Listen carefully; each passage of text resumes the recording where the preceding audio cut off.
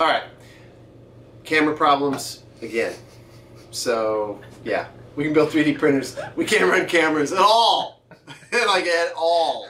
All right, anyway, so what you've missed is basically just me putting, tell me the size again. The little ones are M36. M3 button head, 6 millimeters. They go along the top row all the way around the back, and I still have some to put in.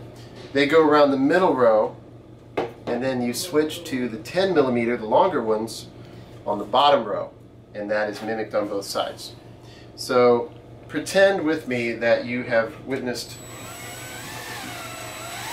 all of these going in perfectly and that we know how to run a camera. But again, for kind of a fun video that's just a bonus, I'm not going back and doing this again. And you know, I was thinking, oh man, I can do this in an hour. No. This is the first time I've done the build, honestly. The first time front to back. I was always interrupted before. And multi-day project. This is probably the fastest to date, and we're guesstimating that it's around an hour and a half, he said. Something like that. And give or take. And a point you wanted to make before was keep it loose. Oh yeah. So one really important thing, and I'm not doing it right now because I'm done. Basically, I got 2 more screws. But I will say that on these sides, because there's 2 pieces down here, base A, base B. We got 2 sides and a top, and then you know you're going into these plastic on the top. You want to leave everything loose and make sure all of your you know, your holes go in and everything tracks right. And then once you're happy with it, you can even put a square on the edge here. Make sure you're 90 degrees so it's not racking one way or the other, like a parallelogram.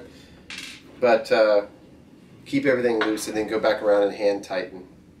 Again, I've got my screwdriver here on 1, but it's still like probably too tight. I'd want to feel it. You don't want to knock those PEM certs out, or you're going to be forced to go to the hardware store and get a new length that's longer and use a nut on the back, which would work, but it'd be a pain. Alright, so there you have it, guys. This is a completed Printrbot Plus metal. So the Metal Plus here is done, but I realized as I was looking at the picture, we were removing some of the footage from the card, that I did not show it with the new hot end. So real quick, I just thought it'd be fun to pop this off. Whoops. So to get that's the wrong one. To get the hot end out, it's just unplug your 2 wires. Right here, 1 thermistor and 1 hot end. So now my wires are free to drop this out. I like to take this screw all the way out. Pops right out. So to put it in, now before I put that in, I want to show you this fan shroud. This is currently printed. We're going to do an injection mold on this. Am I in? You can see all this? You want me to zoom in? No, it's fine. Okay. So this just fits on there. And there's a specific way, you got to kind of, you'll see. I've got the fan here, I've already put the extension on, clips together. Now, the label goes in, because the air goes this way. And this is a 4 CFM, cubic feet per minute. So this little guy is, you know, it is quite, you can hear it. It's loud. This needs to be on all the time. I'm not going to show you how I wire this because we're waiting on a part. But it will connect to a neat little PCB adapter that Nick designed. And you'll get constant 12 volts off the same,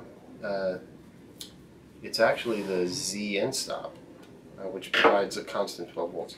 So this will rotate. I'm going to stick my cables up there.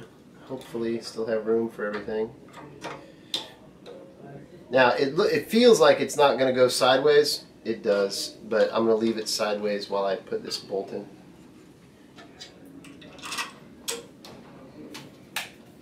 And I'm going to hold it up to the top, make sure it contacts with the hot end. I mean the extruder all the way at the top. Now that peak, that beige color at the top, is actually to provide a electrical barrier between, you know, you got a metal hot end and you got a metal extruder, and this metal extruder is on metal, and so if it were to short out, if the hot end was to have a problem, you clipped a wire or something happened, and I'm just feeding the fan wire through, and you had a short, it would ruin the board. So instead of ruining the board, we thought, you know what, we'll put that beige, you know what, I'm going to leave that cocked to the side. Make a note that we want to make sure that that has room to go straight. I realized that it was on the metal simple that we had it running straight. This is a little cockeyed. I don't like the way that looks. Battery light's flashing. Okay, so if I connect these back, then we're truly done with the new hot end mounted. Ah! Come on. There we go. And then of course I would zip tie these all the way down to the bottom. But now you've got the the metal Printrbot Plus with the metal UBIS hot end. There's your build video. Hope you enjoyed it.